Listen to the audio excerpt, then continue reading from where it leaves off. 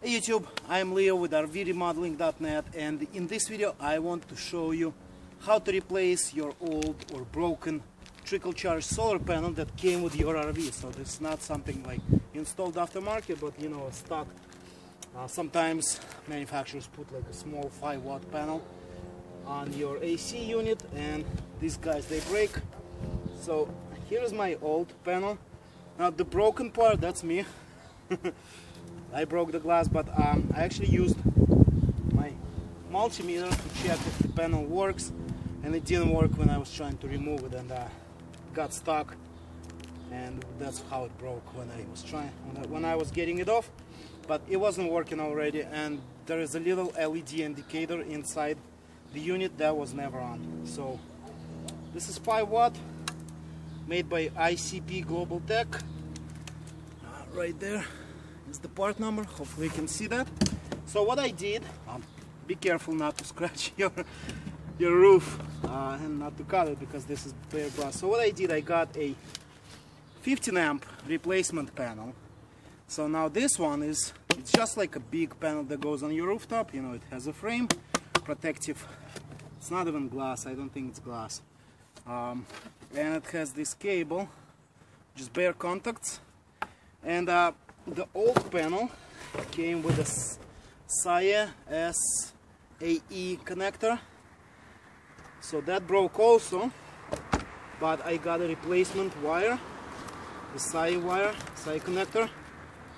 So there it is, right there. So we can now hook up into our wiring right here and make sure it's all waterproof. Alright, so I did test this panel. Unfortunately we don't have much sun right now, but I did test it when the sun was out. It gives about 18 volts of power. I don't know, I don't remember how many amps, but let's try it now.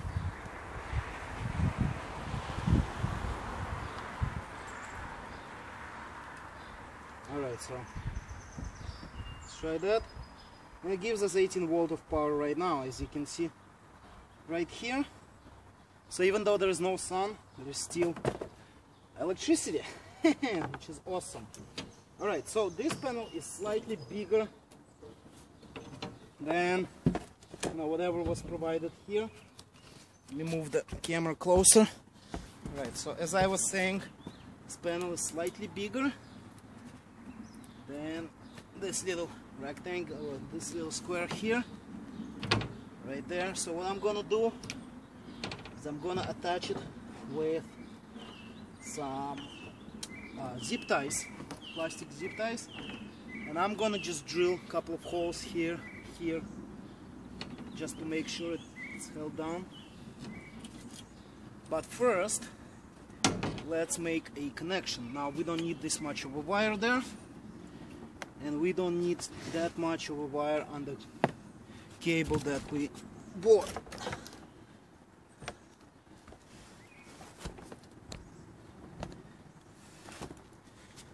Alright, so we're going to strip this part. We don't need all this extra stuff. There's a fuse here. Maybe we should keep that. I don't know. Actually, we don't need to keep it, because there is a fuse in this RV just for the solar. I know that for a fact, so we're gonna cut this about 10 inches long.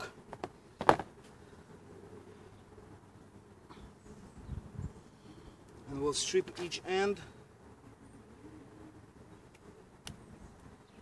And then we'll connect them together. So I do recommend having a good pair of wire strippers.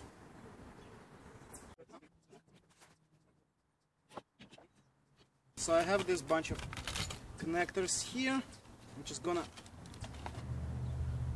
remove this plastic.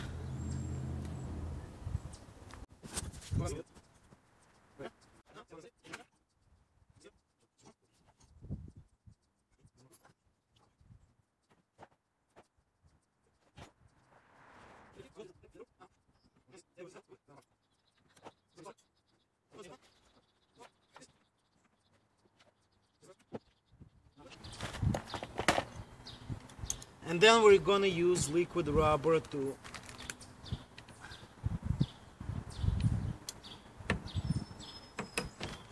seal this, guys. So while that liquid rubber dry, I'm gonna go and get my drill and start cutting holes in the frame. Okay, I'll be right back. Alright, so I got my drill. And what I'm gonna do now is drill a bunch of holes, like somewhere over here. So you want to keep this straight, so once this drill bit goes through, you don't damage the solar panel.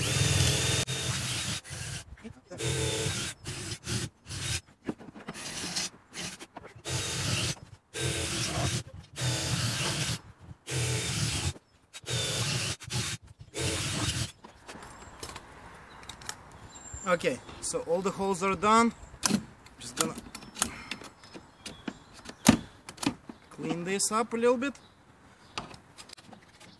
So I'm gonna use zip ties, but later I think I will just replace it with like copper wire, insulated copper wire, just because it's gonna provide a better hold, because the plastic may rub against this aluminum shavings, you know, sharp aluminum. It may fall off.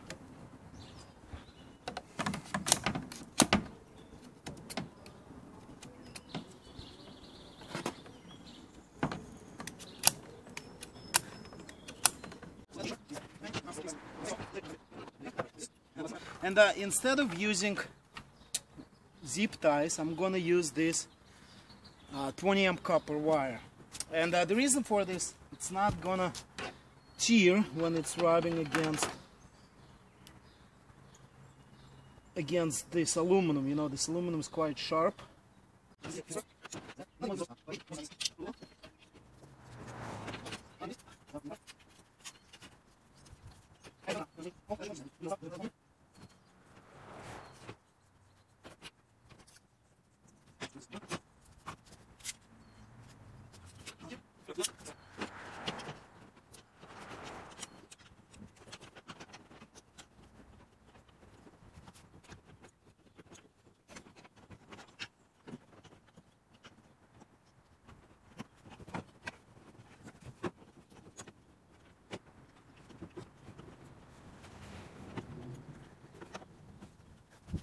Okay, so last thing gotta do, a couple of last things. Let's test it again. Okay, so about 18 volts. Now let's go see if it's working inside. So just before we go check that the little LED indicator is up and running inside, this is how I did my connection. So if you're not sure, you can run another wire right here, but this is very firmly attached, and it's not going anywhere unless this breaks, which I highly doubt. So I just use this 20 amp copper wire, and it's firmly attached, as you saw. I made it tight with my pliers, and that's it. This is how you install the solar panel. So this is Eco Power. Actually, honestly, I think they're all the same, these little tiny solar panels. But I got this for $29 on Amazon, and this wire, this SI wire connector, that was about another 10 bucks. It's waterproof. So if you need that, the link in the description below. This panel is pretty highly rated. Unfortunately, it doesn't have the integrated SI connector, so you have to deal with that garbage. But I actually couldn't find anything with it. It's an old connector, not really used for solar anymore. That's why it's hard to find. So if you want to get this, and you do need a connector. Mine was my old one that came on the old panel. It broke. One of the pins broke. That's why I had to get a new one. But if you manage to take off your old solar panel and salvage the connector, you don't need to buy it. Again, that's just 30 bucks, and most of you should have, you know, 15-20 amp copper wire laying around, so you don't need to buy that. So the total cost is about 40 bucks for me. It could be $30 for you. Again, Prime on Amazon, free shipping, not very little tax, depends on where you live. Okay, let's go inside and take a look. Alright, so as you can see, this LED is on, and before it was never on because that little solar panel was dead. And so why did I use 15-watt solar panel? There's two reasons.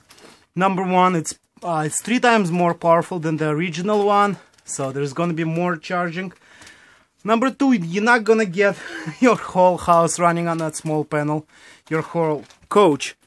You know, there's just not enough juice, and you need a whole new system, like inverter, charge controller, new wiring, and so on, if you want something powerful. I think the most you can put on it is 45 watts, because that solar panel, this light, is connected to a 3 amp fuse in the fuse box in the front of the coach. So you could use up to 45 watts, but I think it's overkill, number one, and number two, I think it's dangerously high for the thin wiring that this runs on. So basically, the 15 amp will give you enough juice to keep your battery charged, you know, slowly trickle charge your battery from the sun, and make sure that you never have a dead battery. It will never be enough to run your whole coach from that little thing up on the roof. So, and 15 amp is low enough that it's not gonna burn the wiring, because it's not enough current and not enough amperage to burn the wiring. Just 1 amp there, so it's pretty safe to run, and you know, it's cheap enough and it works. You know, that's all you need is to keep your battery charged with this. Now, if you want some serious solar power going on, you need a lot more watts, you need a lot more space, and you need a separate wiring, separate inverter, charge controller, all that good stuff, probably more batteries altogether. And we'll get to that in the future. I'm actually going to do solar in the rear part of this coach. There is a lot of open space, but this is how you get your trickle charge solar panel going. Just replace the old one. Now this is Fleetwood Southwind, but there are many manufacturers around 2000 something that were doing this. So if you have that trickle charge solar panel and it's not working, chances are it's not, because most of them break. This is how you replace it. Thanks for watching. Again, if you want that solar panel, if you want to get it, link in the description on Amazon. And please like and subscribe. Come back for more videos. So next one will be roof repair. You saw a lot of caulking on my roof, and we'll talk about roof repair in the next video. Make sure you come, because I am actually a commercial roofer. That's my background before I got into RVing, and you guys have been all doing it wrong for a long time, so I'll show you how to do it right. Well, not you specifically, but most people that teach you how to do roof repair on an RV are doing it wrong. Okay, thanks for watching, and I'll see you in the next video.